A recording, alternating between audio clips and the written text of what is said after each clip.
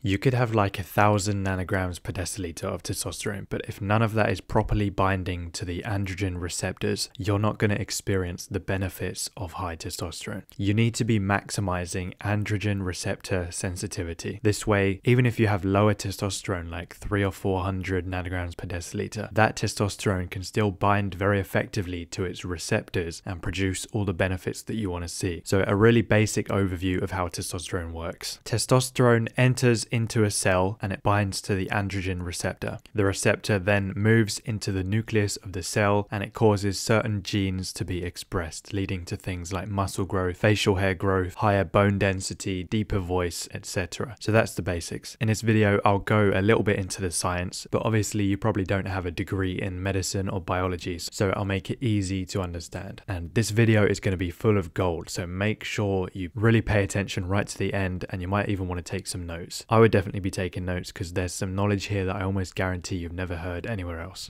So first, let's start with the things that you need to avoid in order to make sure that your androgen receptor sensitivity isn't negatively affected. The first one is cortisol. Cortisol is a hormone in your body that's increased when you're stressed. Cortisol and testosterone are both made from cholesterol. So more cortisol means there's less cholesterol available for testosterone production. So you have lower testosterone overall. And also cortisol can prevent testosterone from doing its thing. So testosterone usually activates certain genes that masculinize you, but this can be blocked by cortisol. And cortisol increases aromatase expression, which is an enzyme that turns testosterone into estrogen, so we don't want much of that. So it's definitely important to try and keep cortisol low most of the time while you're not in stressful situations like working out or fighting. You should be chill most of the time. Some things you can do to lower cortisol include deep breathing and meditation, plenty of carbs, especially around your training sessions, 8 to 9 hours of sleep every night, supplement with magnesium, stop watching the news, stop scrolling social media, especially negative stuff, listen to relaxing music, and you can reduce your coffee consumption if you drink a lot of it. The next thing to avoid is endocrine disrupting chemicals, and these are dangerous chemicals that can block the androgen receptor or activate the estrogen receptor. So both things that we don't really want. I made a community post recently saying plastic water bottles have enough endocrine disruptors to block up to 90% of androgen receptors, which is crazy. These chemicals are extremely effective at blocking your androgen receptors and preventing your body from becoming properly masculinized. Endocrine disruptors can also activate cortisol receptors, making you stressed, which, as I just discussed, is bad for your androgen receptors. So here's how you can avoid these endocrine disruptors. Drink out of metal or glass bottles instead of plastic, and same for plastic food containers. Get glass Tupperware for your meal prep instead of plastic, and definitely don't heat up plastic Tupperware in the microwave. That will release all the microplastics and endocrine disruptors into your food, which you'll then eat, and all of that will get into your body. Second, wear clothes made of natural fibers like cotton or wool instead of synthetic plastic fibers like polyester or acrylic or elastane. And that's especially important for your underwear, which is in direct contact with your testicles, which make testosterone. And the same for your bed sheets. Make sure that they're natural fibers because you'll be spending a third of your life in contact with them. You don't want to be soaking up microplastics for 8 hours a day while you're sleeping. Ideally, use a stainless steel or a cast iron pan for cooking instead of non-stick Teflon, because those little flakes of Teflon will end up inside your body and wreck your hormonal health. You can also use a wooden cutting board for preparing food instead of a plastic one, and use a bamboo toothbrush instead of a plastic one. Basically, you're just trying to avoid getting plastics and other endocrine disruptors into your body. A lot of hygiene products also have endocrine disruptors like phthalates and parabens in them, so be careful. Try and get like naturally derived ingredients in your face wash, moisturizer, and all that stuff. Next thing to avoid is non-steroidal anti-inflammatory drugs, or NSAIDs. Ibuprofen, which is one of these drugs, has been shown to suppress testosterone production. I had no idea about this until recently. And these drugs also cause the overexpression of a protein called c-Jun, which reduces androgen receptor activity and the production of androgen receptors in the cell. So generally avoid NSAIDs unless you're prescribed them them by a doctor. The next thing to avoid is seed oils. These contain unsaturated fatty acids like oleic acid, arachidonic acid, and docosahexaenoic acid. And all of these can block the binding of androgens like testosterone to the androgen receptor. But saturated fatty acids, on the other hand, do not affect binding to the androgen receptor. So it's probably a good idea to minimize all seed oils like canola oil, corn oil, rapeseed oil, sunflower oil, soybean oil. For some reason, people zealously defend seed oils as though they're some elixir of life, and they're probably not the devil, but there's not much good evidence to support using them over like olive oil, avocado oil, or just butter. Personally, seed oils seem to irritate my gut and make me gassy and cause pain, so I generally avoid them unless I go out to a restaurant or something, in which case they're pretty unavoidable, and this usually results in my stomach feeling very uncomfortable when I eat out, fortunately. Another thing to avoid is excessive serotonin. So serotonin is known as a mood booster, and it's also involved in appetite, digestion, and many other things. But it's not all good. Too much of anything is bad, including serotonin. Serotonin decreases androgen receptor expression. Antidepressant drugs artificially increase your serotonin levels, and people who take antidepressants usually have sexual side effects like erectile dysfunction, which could be linked to this decrease in androgen receptor expression. Another famous one to avoid is soy. Soy contains phytoestrogens, which are plant compounds which are similar to the human estrogen hormone. Soy has been shown to suppress androgen receptor expression and increase estrogenic activity, and it's also used to assist hormone replacement in women going through menopause to increase their estrogen activity. But people will still tell you that it has no effect on estrogen. Soy definitely isn't the worst on this list by a long shot, and not all soy is made equal. The natural stuff that you get in tofu and tempeh in Asia is not the same as the GMO and pesticide sprayed soy found in the West, especially in America. Next is finasteride. This is a drug that blocks conversion of testosterone into its more potent form, DHT, and DHT can cause hair loss in people who are prone to it, so finasteride is usually used as a hair loss treatment, and reducing DHT can itself reduce androgen receptor expression. Another thing to avoid is sexual exhaustion. So this is having too much sex in a short time period, like a day, and doing this can reduce androgen receptor density in the brain, leading to a loss of interest in sex. And in rats, it can take up to 7 days to fully recover from sexual exhaustion for them to start being interested in sex again. Certain polyphenols found in tea can reduce the number of androgen receptors, but herbal teas and polyphenols in general have so many benefits that I'm not going to tell you to stop drinking tea if you do already. This is a pretty minor point, and there are much bigger things that you should be focusing on. And lastly, benzophenones, which are chemicals found in sunscreen. These benzophenones can mix with chlorine from swimming pools to produce chemicals that block the androgen receptor. So try to use mineral sunscreen where you can instead of chemical sunscreen.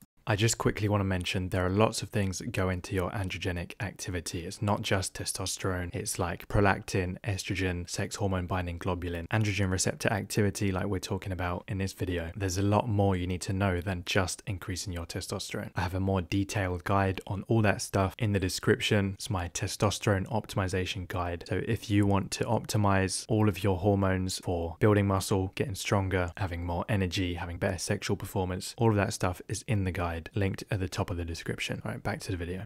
So now that I've told you the things that you should avoid to make sure that your androgen receptor levels are healthy, let's go into how to actually upregulate and increase your androgen receptor expression and activity. First off is strength training. You should be doing this anyway, but lifting weights for something like 8 to 10 reps per exercise. This will increase serum testosterone, that's testosterone in your blood, and it also increases androgen receptor mRNA in your cells, which means that your cells are expressing more androgen receptors, so they're more sensitive to the testosterone that you've got floating around your body. In your strength training sessions, you can also choose to focus on body parts with high androgen receptor density, like the chest, shoulders, and traps, which are the areas that grow quickest when people begin taking steroids. And make sure you avoid overtraining, because this will increase cortisol. So make sure you're sleeping enough. Don't train like too often in the week to the point that you're really feeling drained and you're like struggling to sleep and you're just kind of of feeling really beat up all the time. Try and keep your sessions to under 75 minutes. Beyond that point, cortisol does begin to climb quite a lot, so keep them short and intense if you can. Now I'll get into the supplements that you can take to increase androgen receptor expression. First is L-carnitine, which is basically a type of amino acid that your body produces naturally, but you can also get it from red meat, but especially from supplements. And the best time to take this is just after a workout to increase androgen receptor density. I take acetyl L-carnitine, or Alcar, at a dose of 500 milligrams per day. The next is to supplement vitamin D3. You should be having at least like 2000 IU per day, no matter where you're living, especially if you live in places without as much sunlight like Scandinavia, other parts of Northern Europe or North America, and you can safely go up to at least 4000 IU per day, and this is going to help your androgen receptor health. Next is zinc, which is a mineral that forms part of the androgen receptor. Zinc deficiency can increase estrogen receptors and decrease the number of androgen receptors, and most people are deficient in zinc. You need to eat either a lot of red meat and oysters or supplement with zinc. Try and get a good quality supplement with a highly bioavailable form of zinc like zinc picolinate, and always check the dosages when you're buying supplements. You want it to be at least like the daily recommended dose, and for most supplements you can go much over the daily recommended dose, and you actually in a lot of cases need way more than like the recommended amounts that the governments and health organizations tell you that you need. Korean red ginseng is a herbal supplement that prevents toxin-induced downregulations in androgen receptors. So if you have a bunch of toxins in your body, you can get rid of those by taking Korean red ginseng, and this herbal supplement has been used to treat erectile dysfunction and loads of other health issues for hundreds of years. Glycine and glutamine are two amino acids which are core structural components of the androgen receptors, so taking them will make sure that your androgen receptors can be formed properly. Glycine also upregulates 5-alpha reductase, which converts testosterone into DHT, and DHT has very high androgenic activity, much more than regular testosterone, and DHT increases the number of androgen receptors that you have, so just makes you super sensitive to testosterone, DHT, any kind of androgenic activity, and this is what glycine can do for you. Tribulus terrestris is another herbal extract which is a natural DHT booster, and like I just mentioned, it can upregulate androgen receptors, have massive androgenic activity. And lastly, another herbal supplement called Butea superba, which also increases DHT. I'll probably make another video just on DHT because that is even more powerful than testosterone, and most people should really be focusing on DHT rather than testosterone itself. It's many times more potent than testosterone. The only problem is if you're prone to male pattern baldness, DHT might make that worse. Don't take all of these supplements at once. Start with just like one or two of them. I would say vitamin D3 and zinc, because they're probably going to have like the broadest health benefits.